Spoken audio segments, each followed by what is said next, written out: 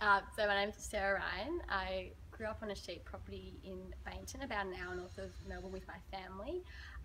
Grew up working on the farm with my family in the business. I went to school down in Geelong, and after I finished school I worked on a sheep station out of Hay, where my love for sheep and wool grew a bit, I guess.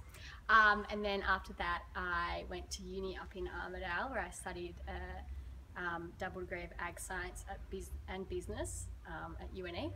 And then while I was at UNE, I studied a few wool and sheep units, which led me to do some work experience with elders.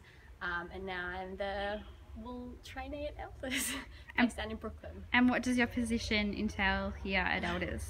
My position at Elders is based around our weekly wool sale. So we have a wool auction every Thursday.